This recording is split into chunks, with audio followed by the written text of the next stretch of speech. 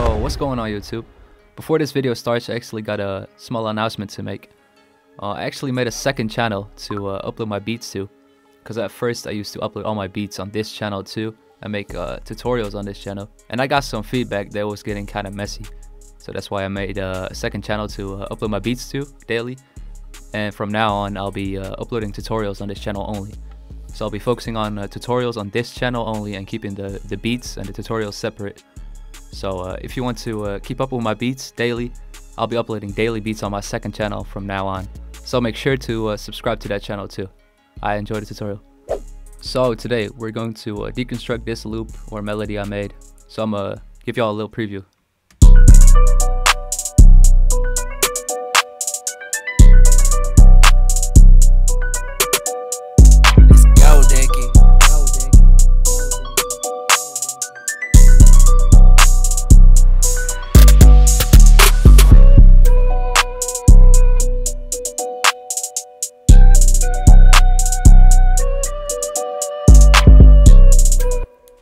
Alright, so that's that. I made this a while ago, so I don't really know all the steps I did to make this melody, but I'm going to try my best to explain it as best as I can. So for the first melody, I used the Piano V2 VST. I believe it's from Arturia. I used the American Soften preset for this. It's just a regular grand piano, but it sounds very soft. I can play some notes. It's very softened. So I like that, and I made this melody.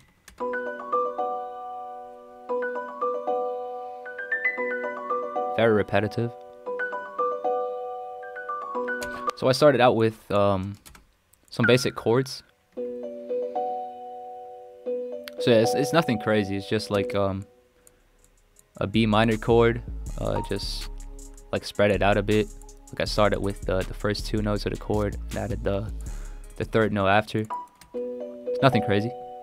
Now later on I added these top notes to it.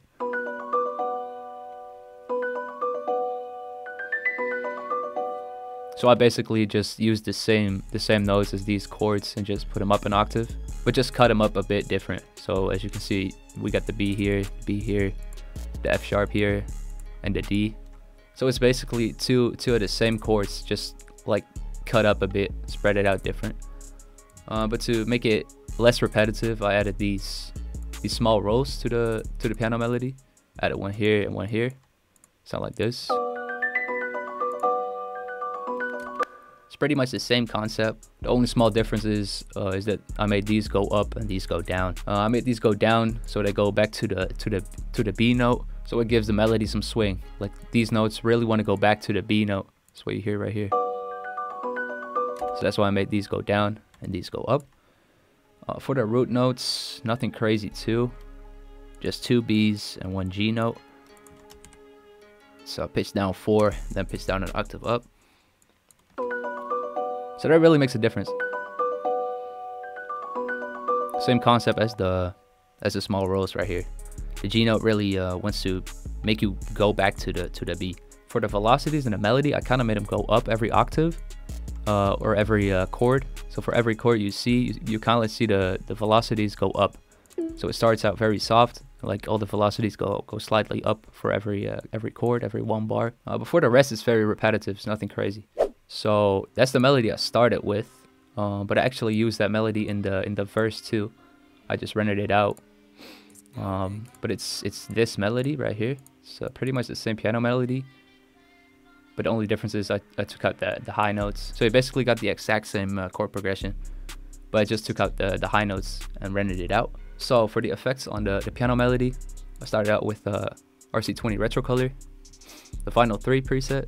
Everyone knows the preset. I turned off the noise. I think that's pretty much it. Nothing crazy. Just took out some of the low frequencies. So for the second effect, I used some fruity reverb. Nothing crazy too, just a default preset. I think I just turned up the decay a bit, but I think that's pretty much all I did to it. Then I just took some of the low frequencies out, put a high pass filter on it, as you can see right here. Cut everything out like below 200 hertz. I think I cut out some high frequencies too. On the second EQ, yeah, it's pretty much the same, but I just like enhanced some of the frequencies, like the high notes, and just lowered some mid notes. So yeah, that's pretty much it for the piano melody. So the second thing I added was this mellotron progression. I think it just copies the piano notes, like the top notes on the piano melody. I'm gonna just copy and paste them. So yeah, as you can see, they're exactly the same notes, just some taken out. I believe I took the first note out. It gives it a bit more swing. So it's just basically exactly the same melody, just copied over to a different VST. Use mellotron for this. The broken HDMI preset. No clue where I got the preset from. Probably just browsing through some of the presets. Finally stumbled across this one. No particular reason I chose this one. It's basically a pluck sound, like a plucky sound, just to add on to the piano melody. So as you can see, for the first 4 bars, I kept it on the B4, then I pitched it up an octave.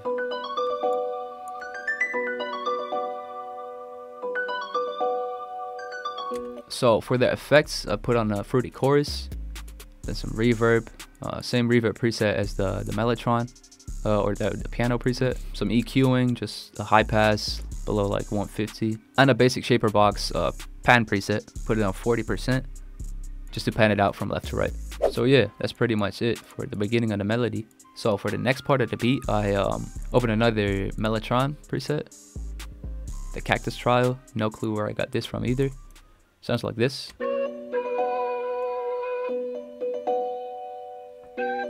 Just a flute preset, nothing crazy.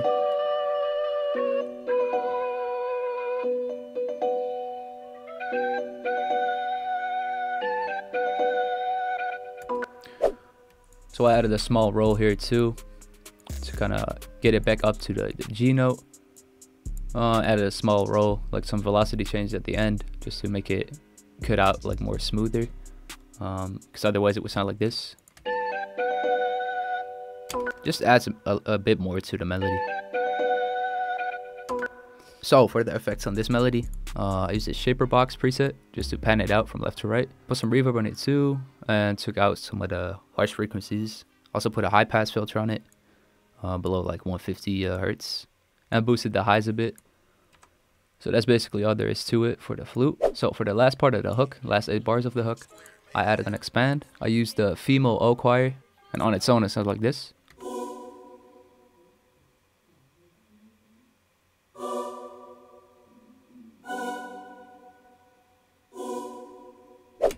So that's nothing crazy. I just basically copied all the notes I used for the chords in the piano melody and just put them all together at the beginning. So it perfectly matches up with the piano melody.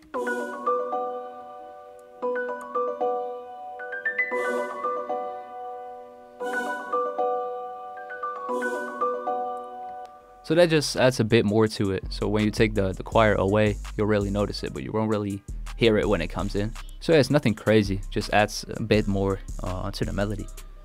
So for the effects on the expand, I used some basic EQing too, high pass filter.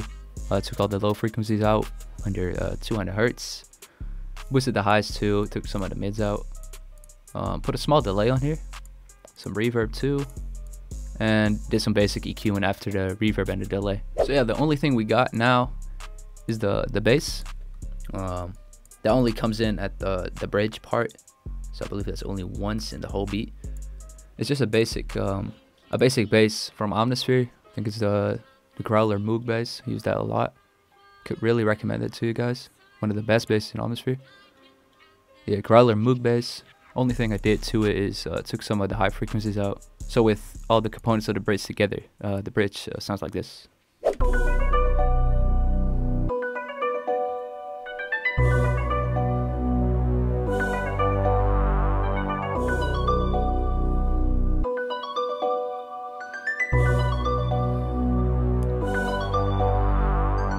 So the whole melody or the whole loop is nothing crazy. It's just the first piano melody I made, and for all the counter melodies and the bass and the choirs, I just copied some parts of the main melody out. I just put them in the counter melodies. So that's for this one. I just copied the top notes. For this one, I copied the chords I used, and for this part, I just filled it up where the melody needed some add-ons. So the last thing I did to the beat was the outro. Last 8 bars, I just rented out this piano melody and then just reversed it and cut it up. That's really all I did. I think I added some halftime to it as well. Yeah, added some halftime to it. 4-time preset. You can just copy this. Some reverb and some EQing. So that gives it kind of a unique ending to the beat. It sounds like this.